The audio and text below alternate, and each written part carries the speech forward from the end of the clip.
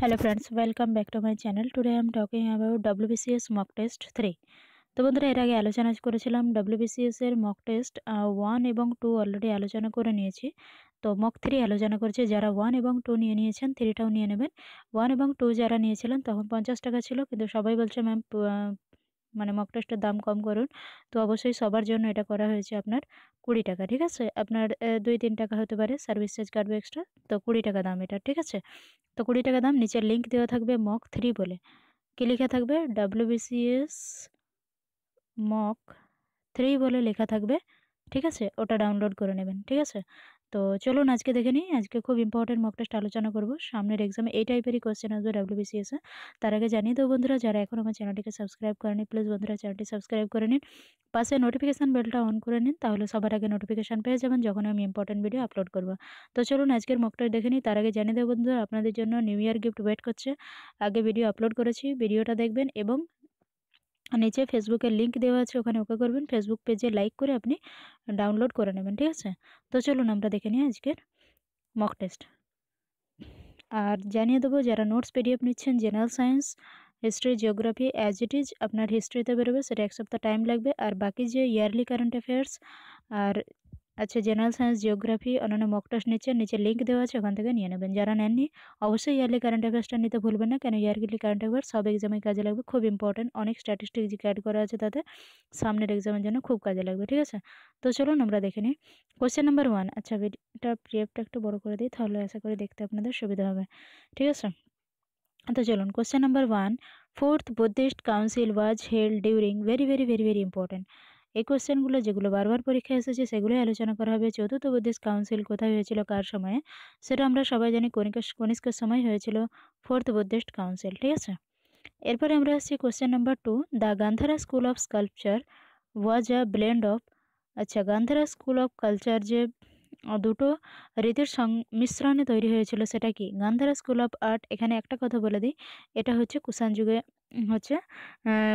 ছিল Gandhara school of art, এবং এটা হচ্ছে গ্রিকীয় রোমান। গ্রিকীয় রোমান কোথায় আছে দেখুন, এটা হচ্ছে ইন্ডিয়ান ও গ্রিক স্টাইল, ঠিক আছে। তো ওটাই হবে আপনার গ্রিকীয় রোমান, ঠিক আছে। এরপরে আমরা আসছি, আনসার হবে এ। এরপর আমরা আসছি question number 3, main characteristics of মনসবদারি system. Very very important. মনসবদারি সিস্টেমের ক্যারেক্টারিস্টিক্সটা কী ছিল, ইট was the base of civil and military administration. It was the base on civil and military administration, ঠিক আছে। আমি শুধু আনসারগুলো বলে দিচ্ছি, মক টেস্টগুলো নিয়ে আপনারা সলভ করবেন, প্র্যাকটিস করবেন বাড়িতে, এই টাইপেরই কোশ্চেন আসবে। আসুন question number 4, the second battle of Panipat ওয়াজ ফট বিটুইন আকবর হিমু। আচ্ছা পানিপথের হচ্ছে দ্বিতীয় যুদ্ধ আকবরের সাথে, পানিপথের দ্বিতীয় যুদ্ধ, হ্যাঁ পানিপথের দ্বিতীয় যুদ্ধ কবে হয়েছিল, 1556, যে বছর আকবর হচ্ছে যে বছর আকবর সিংহাসনে বসেছিলেন সেই বছরই হচ্ছে, কেননা তার আগে হচ্ছে বৈরাম খাঁ তার গার্জিয়ান হিসাবে হচ্ছে চালাচ্ছিলেন, কিন্তু 1556 সালে তাকে সিংহাসনের অধিকার দেওয়া হয় এবং সে রাজত্ব করতে শুরু করে। তো পানিপথের দ্বিতীয় যুদ্ধ হয়েছিল কার সাথে, সেটা হচ্ছে আকবর ও হিমুর সঙ্গে।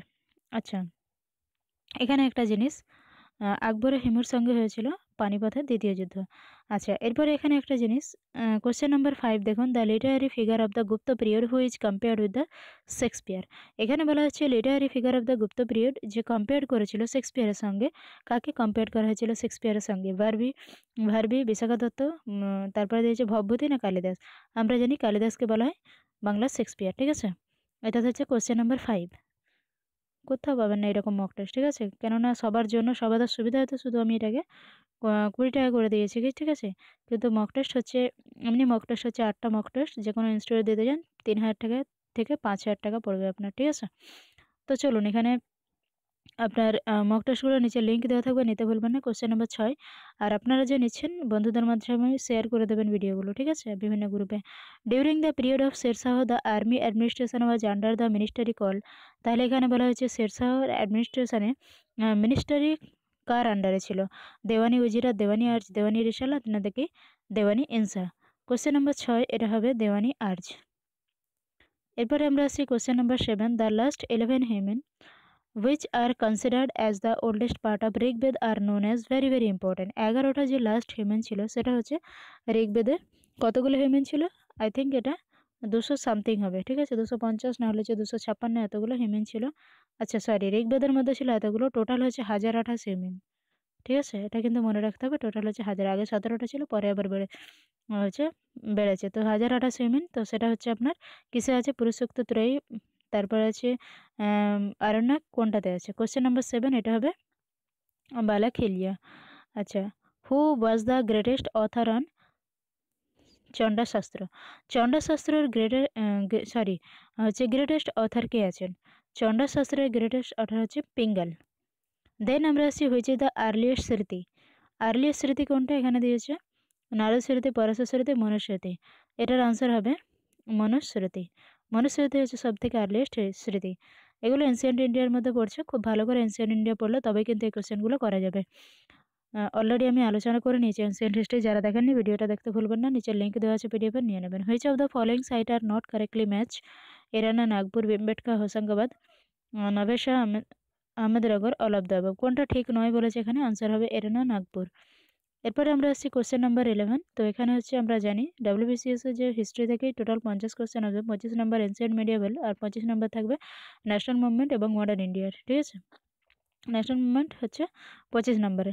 আচ্ছা, ব্যাটেল অফ 10 কিং ওয়াজ ফট on the bank of, very very important, দশরাজের যুদ্ধ কোথায় হয়েছিল? সেটা হচ্ছে দশরাজের যুদ্ধ হয়েছিল পুরুষানী বা রাবি নদীর তীরে। Megasthenes tells, question number 12, Megasthenes tells us but the city of Pataliputra was administered by the city council comprising, সেটা হচ্ছে মেগাসথেনিস যে আমাদেরকে বলেছে সেটা হচ্ছে কতগুলো মেম্বার হচ্ছে সিটি অফ কাউন্সিলের কম্প্রাইজিং ছিল? কোশ্চেন নাম্বার 12, এটার আনসার হবে হচ্ছে 30 member. Who was the following king was also known I the Siladitya? Siladitya উপাধিকে নিয়েছিলেন আমরা সবাই জানি, ইনি হলেন Harshvardhan. The two important fort of Chittor and Ranthambore R first occupied by, হচ্ছে দুটো যে ফোর্ট ছিল ইম্পর্টেন্ট, চিতোর আর রণথম্বর, ফার্স্ট অকুপাইড করেছিল কে, অর্থাৎ ফার্স্ট আক্রমণ করেছিল কে? কোশ্চেন নাম্বার 14, ইনি হলেন আলাউদ্দিন খালজি। পদ্মাবত যারা যেটা দেখেছেন তারা এইগুলো ভালো করে পারবেন, মানে বিশেষ করে এই রাজপুত রুলারদের এখানে অনেকটাই বর্ণনা করা আছে। The book written by Babur, an epic collection poem, autobiography, religious commentary? অবশ্যই অটোবায়োগ্রাফি, যেহেতু তিনি নিজেই নিজের বায়োগ্রাফি লিখেছিলেন। ফিরদৌসি রোট আ book in press of Mohammad Ghazni name. আচ্ছা, গজনি সুলতান মাহমুদের নিয়ে যে বইটা লিখেছেন ফিরদৌসি, তার নাম কি? তার নাম হচ্ছে শাহনামা, সরি এটার নাম হচ্ছে শাহনামা। আচ্ছা, এরপর আমরা আর কিছু আচ্ছা কোশ্চেন কিছুটা হিস্ট্রিটা পুরোটাই করিয়ে দিই, তারপরে পিডিএফটা লিঙ্ক দিয়ে দেবো, নিচে নিয়ে নেবেন। The building constructed by the Qutubuddin Aibak at Ajmer, আজমিরে যে বিল্ডিং কনস্ট্রাক্টেড করেছেন কুতুবুদ্দিন আইবক সেটা কি? সেটা হচ্ছে আড়াই দিন কা ঝোপড়া। Question number 18, humiliating tax imposed on Hindu in the period of সুলতানের পিরিয়ডে হিউমিলিয়েটিং ট্যাক্স ইম্পোজ করা হয়েছিল হিন্দুদের উপরে, সেটাকে কি বলা হতো? উসার, খারাজ, জাজিয়া, জাকাত। অবশ্যই সেটা জাজিয়া বা জিজিয়া কর বলা হতো। সেটা কত? সেটা হচ্ছে আনসার হচ্ছে C. Question number 19, the author of the Prithviraj রসকে লিখেছেন চাঁদ বরদই, আনসার হচ্ছে B. The name of the traveller who came in the time of Krishnadeva রায়, কৃষ্ণদেব রায়ের সময় কে এসেছিলেন? কৃষ্ণদেব রায়ের সময় এসেছিলেন ডোমিনগো পায়েজ। কোশ্চেন নাম্বার 20, ইনি হচ্ছেন ডোমিনগো পায়েজ। এরপরে আমরা আসছি question number 21, the founder of বাহামনি king was, আমরা জানি বাহামনি বংশের প্রতিষ্ঠাতাকে হাসান বাহমন শাহ বা হাসান গঙ্গ, আলাউদ্দিন হাসান বাহমন শাহ বা আলাউদ্দিন হাসান গঙ্গ। Question number 12, which of the following build the Kailash temple of এরারা? এগুলো আমি আলোচনা করেছি আগের ভিডিওতে। Which of the following build Kailash temple কারা করেছিলেন? কৈলাস টেম্পল প্রথম কৃষ্ণ, রাষ্ট্রকূটাই প্রথম Krishna. Alexander the great invaded India হচ্ছে 326 বিসি। আচ্ছা, এখানে বাই ডিফল্ট দুটো আনসার দেওয়া আছে 326 বিসি, তো যে কোনো একটা হবে answer. Question number 24, in whose regain Hiuen Tsang visited India? Hiuen Tsang যে ভারতে এসেছিল কার সময়? তিনি হচ্ছেন হর্ষবর্ধনের সময়। মালিক মোহাম্মদ জেসি রোড, মালিক মোহাম্মদ কে লিখেছিলেন? মালিক মোহাম্মদ জেসির হচ্ছে পদ্মাবত। এরপরে আমরা আসছি মডার্ন ইন্ডিয়া বা ইন্ডিয়ান ন্যাশনাল মুভমেন্ট, যেখান থেকে আরও 25টা কোশ্চেন আসবে। তো আসুন question number 26, the first great experiment in সত্যাগ্রহ, প্রথম সত্যাগ্রহ লঞ্চ বাই মহাত্মা গান্ধী, সেটা কোথায় করেছিল? এখানে যেহেতু ইন্ডিয়ার মধ্যেই দেওয়া রয়েছে, কারণ আমরা জানি প্রথম সত্যাগ্রহ সাউথ আফ্রিকায় করেছিলেন, তো সেটা হচ্ছে ইন্ডিয়ার মধ্যে কোথায় করেছিলেন? চম্পারণ সত্যাগ্রহ, সেটা হচ্ছে 1917। এরপরে আমরা আসছি question number 27। India was declared free and accordance with, car অ্যাকর্ডেন্সে India freedom হয়েছিল, মানে ফ্রি ডিক্লেয়ার করেছিল কে? Mount Batten plan.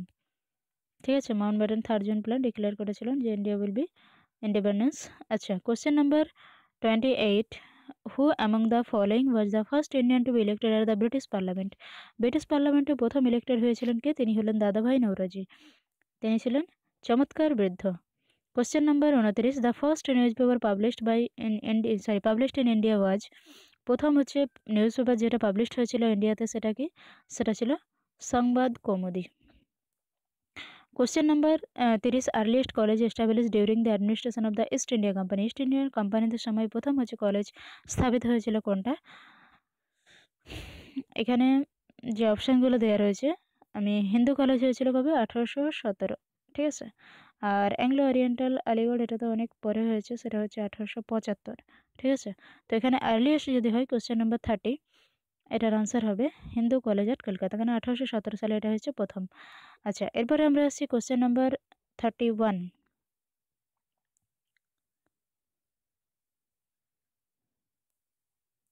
আচ্ছা, কোশ্চেন নাম্বার 31 যেটা আমরা দেখব, স্বরাজ is my birth and sad I shall have it, এটা কে বলেছিলেন? স্বরাজ is my birth I shall have it কে বলেছিলেন? তিনি হচ্ছেন বাল গঙ্গাধর তিলক। ঠিক আছে, কোশ্চেন নাম্বার 31-এর আনসার হচ্ছে এ। এরপর আমরা আসছি question number 32। Bengal was divided during the governor generalship of, আচ্ছা বাংলা যে ডিভাইডেড করা হয়েছিল ডিউরিং কোন গভর্নর জেনারেলের সময়? এখানে দিয়েছে Warren Hastings, Canning, Curzon, Lord Hardinge. আচ্ছা, বঙ্গভঙ্গ আন্দোলন হয়েছিল লর্ড কার্জনের সময়, সেটা হচ্ছে 1905। ঠিক আছে। আর রাজধানী দিল্লিতে স্থানান্তর করেছিল লর্ড হার্ডিঞ্জের সময় 1911। ঠিক আছে। আর 1911তেই হচ্ছে অ্যানুল করা হয়েছিল বঙ্গভঙ্গ। কিন্তু এখানে বলেছে বাংলা ওয়াজ divided during governor generalship of. কোশ্চেনটা কিন্তু ভালো করে বুঝবেন, কোশ্চেন ঘুরিয়ে দেওয়া থাকে, অনেক সময় বুঝতে পারা যাবে না, আনসার কিন্তু এবিসি হবে। এটা হচ্ছে আনসার হবে কি? Lord Curzon. বাংলা বঙ্গভঙ্গ হয়েছিল। Do or die slogan was given by, সবাই জানেন গান্ধীজি দিয়েছিল কিসের সময়? ঠিক আছে, কোন মুভমেন্টের সময়? তো আমরা জানি ভারত ছাড়ো আন্দোলন অর্থাৎ কোয়াইট ইন্ডিয়া মুভমেন্টের সময়। অনেকে বলেন ম্যাম বাংলায় করুন, বাংলায় করুন। বাংলায় কিছু কিছু টার্ম আছে যেগুলো ইংলিশ করলে, ইংলিশের টার্ম যেগুলো বাংলা করলে বুঝতে অসুবিধা হয়ে যাবে বা অন্য সম্পূর্ণ আলাদা হয়, তো তাদের জন্য আমার মনে হয় ইংলিশে প্র্যাকটিস করাটা better. Question number 34। Who did introduce local sell government in India? Local sell government introduce কী করেছিলেন? না, 1909 সালে Lord Ripon. Local sell government হচ্ছে লর্ড রিপন। Question number 34। আচ্ছা, এরপরে আমরা আসছি question number 35। Which place is associated with salt satyagraha? Salt সত্যাগ্রহ কোন জায়গার সাথে যুক্ত ছিল? সল্ট সত্যাগ্রহ আমরা এটা জানি কোথায়? না, সল্ট সত্যাগ্রহ হয়েছিল, এটা হচ্ছে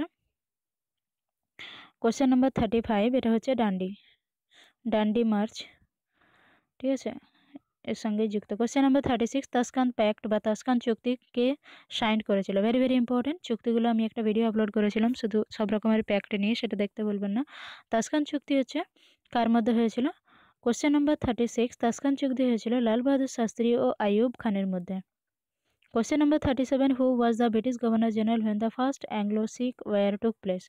ফার্স্ট অ্যাংলো শিখ ওয়ার যখন হয়েছিলেন তখন হচ্ছে সেই সময় গভর্নর জেনারেল কে ছিলেন? এই টাইপের কোশ্চেন কিন্তু প্রায় পরীক্ষায় আসে, ভালো করে তো আপনাদেরকে এর জন্য কমপ্লিট করতে হবে। এর পরের ভিডিওতে আমি ন্যাশনাল মুভমেন্ট নিয়ে আলোচনা করব। ঠিক আছে, কেন অনেকের রিকোয়েস্ট আছে ম্যাম ন্যাশনাল মুভমেন্ট নিয়ে আলোচনা করুন।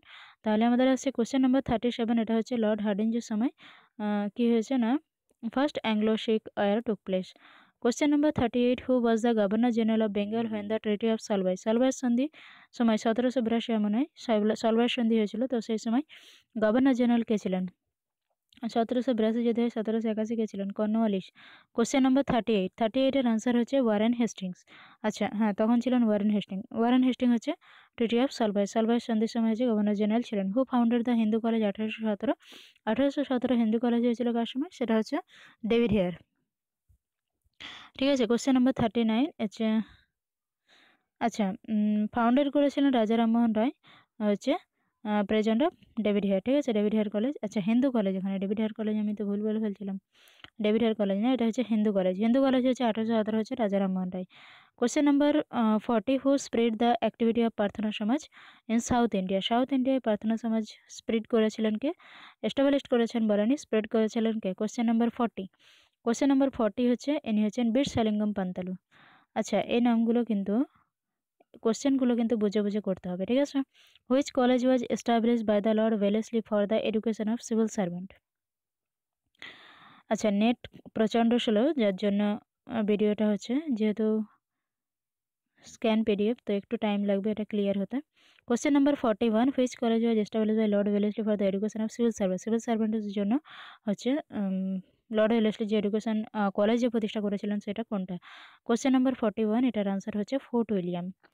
দেন আমরা আসছি question number 42, which British officer was given special command two suppress the Santal? Santal rebellion যে হয়েছিল সেটাকে সাপ্রেস অর্থাৎ দমন করার জন্য কোন অফিসারকে নিযুক্ত করা হয়েছিল? কোশ্চেন নাম্বার 42, এই টাইপের কোশ্চেনই কিন্তু বিসিএস আছে। ইনি হলেন colonel bird. Who was written the book the great rebellion? Great rebellion কে লিখেছেন? না, গ্রেট রেবেলিয়ন বইটা লিখেছেন অশোক মেহতা। হু was the king of Burma when it's annexation of to India took place? হচ্ছে তখন কে ছিলেন? Burma king.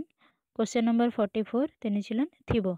আচ্ছা বন্ধুরা, এবারে তো আপনারা পিডিএফটা তো নিচ্ছেন, তো পড়ে নেবেন, আমি আর বেশি আলোচনা করছি না, তো ভিডিওটা লেন্দি হয়ে যাবে। তো মক টেস্টটা সবার জন্যই আছে, তো মক টেস্টটা নিয়ে আপনারা এটা হচ্ছে সারপ্রাইজ মক টেস্ট ধরুন, এটা হচ্ছে আপনারা নিজের থেকে যখন করবেন তখন হচ্ছে আপনাদের মাইন্ডটা এই মক টেস্টেই কাজ করবে, অনেক অনেক কিছু নিজের থেকে মানে সলভ করতে পারবেন, কোনো প্রবলেম হবে না।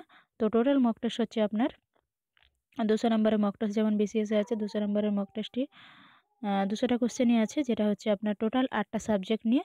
তো প্রত্যেকটা মক টেস্টের শেষে হচ্ছে আপনার আনসার কি দেওয়া আছে, তো আনসার কি কোনো প্রবলেম হবে না, আনসার কি দেখে মিলিয়ে নেবেন, ঠিক আছে? তো চলুন বন্ধুরা, আজকের মতো এখানে কিছু কোশ্চেন আমি জিওগ্রাফির কোশ্চেন একটু আলোচনা করে দিই, জেনারেল সায়েন্সের। শুধু আপনি কোয়ালিটিটা দেখুন, মকের কোয়ান্টিটি দেখলে হবে না, quality. Blue colour of sky is due to, very very important, এটা হচ্ছে স্ক্যাটারিংয়ের জন্য হয়ে থাকে। সাউন্ড ওয়েভ ইন ইয়ার, সেটাকে না যে সাউন্ড ওয়েভ কী হয়, লঙ্গিটিউডিনাল ট্রান্সফার হয়, এখানে বলছে লঙ্গিটিউডিনাল ট্রান্সফার আলাদা আলাদা দিয়েছে।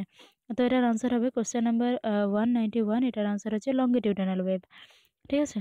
জেনারেল সায়েন্স তো যারা পিডিএফটা নিয়েছেন নিচে লিঙ্ক দেওয়া থাকবে, বা আমি এই জায়গাতে আই বাটনে দিয়ে দেবো, নিয়ে নেবেন জেনারেল সায়েন্সের পিডিএফ, সব জেনারেল সায়েন্সের কোশ্চেনগুলো করতে পারবেন, ঠিক আছে?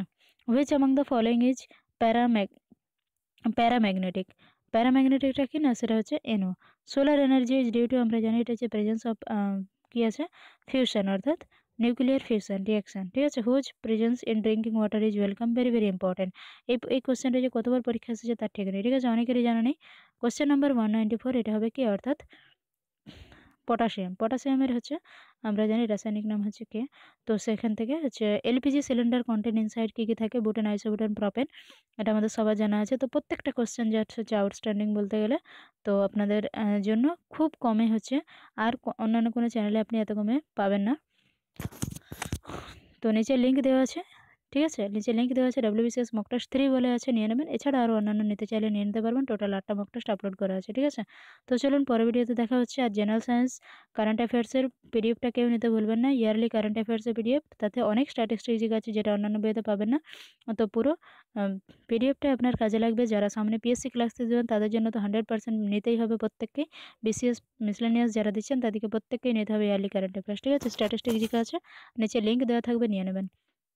আর এটার পিডিএফও নিচে লিঙ্ক দেওয়া থাকবে, নিয়ে নেবেন। তো চলুন পরের ভিডিওতে দেখা হচ্ছে, ধন্যবাদ, আজকের মতো এখানে।